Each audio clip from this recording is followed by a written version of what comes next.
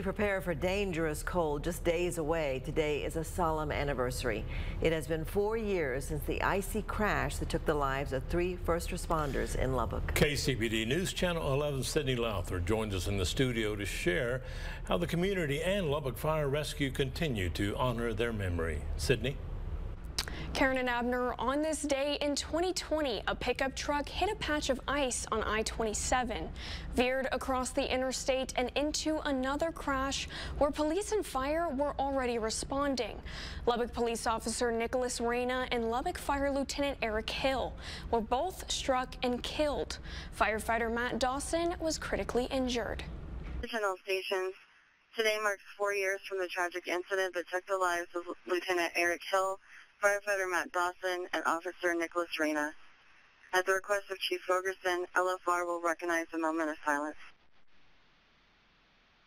Really, it's a somber day for us, just to remember them, the contributions they made to our department, to the police department, and just what great people they were. Lubbock Fire Rescue Chief Sean Fogerson says since the accident, January 11th has always been dedicated to remembering Fire Lieutenant Eric Hill and Officer Nicholas Reyna, with firefighter Matt Dawson by their side. But after the loss of Dawson in November, he says this is the first anniversary they are grieving all 3 of them. Everybody in the community wanted to see him and wanted to talk to him and tell him what he meant to them. It brings it home even more that he was lost so unexpectedly. Chief Fogerson says the tragedy that happened on the side of I-27 will never be forgotten, especially by our first responders on scene. And those thoughts do creep in about what happened 4 years ago and actually what the potential that could happen right now is. But to honor the life, legacy, and sacrifice these 3 men made, the department has made efforts to prevent this from happening ever again. Closing the roadway that we're on, we now close adjacent roadways if it's appropriate.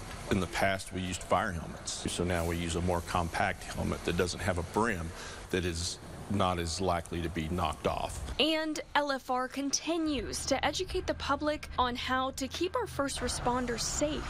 Slow down, take your time, and make sure that all of us get to go home at the end of our shift. Lubbock Fire Rescue honors Lieutenant Hill, Officer Reyna, and firefighter Matt Dawson by keeping their memory alive. And we talk about Matt and Eric and make sure that everybody remembers.